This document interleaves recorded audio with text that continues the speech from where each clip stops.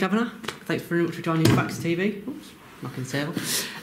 Ben, obviously quite a belated welcome to the club, but how have you found your time here already during pre-season? Really enjoying it. Seems to have fitted in really well. Like a great set of lads. I think we recruited well for this year, and looking forward to the season to start. How did the move from Hull KR? How did that come about? I always wanted to finish playing at Halifax, and I wanted to transition into getting a full-time job when I finished. So Rich gave me a ring at the end of the year, and it was pretty simple really. I'm an Halifax lad, and I always wanted to play for him, so it was easy for me to sign on the dotted line. Was it quite a difficult decision to leave OK, or how did that all unfold? Yeah, I enjoyed it there, but as I say, I always wanted to play for Halifax, so it was a pretty easy decision when Rich gave me the call.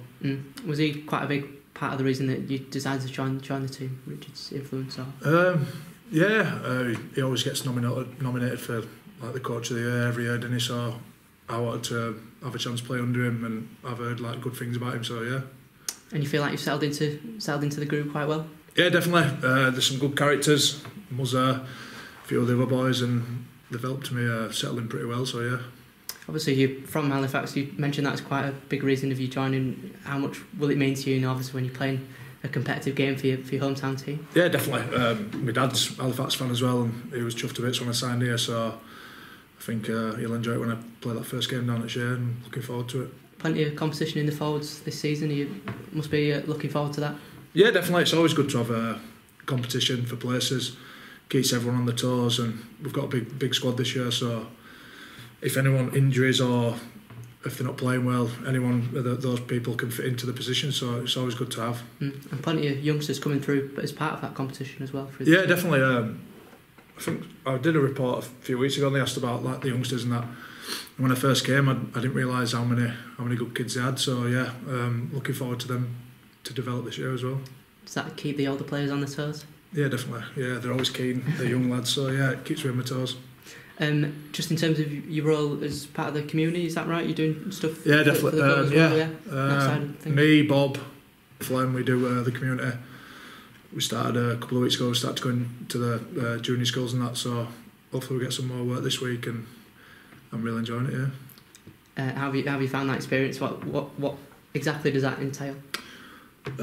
So just teaching the basics really. I've been doing year 6, so I've been teaching them how to pass, been playing tag rugby with them. I like being a part of the team and that. So yeah, they seem to enjoy it. So yeah, it's good. Is that something you'd like to get involved in after your playing career? Or? Yeah, definitely.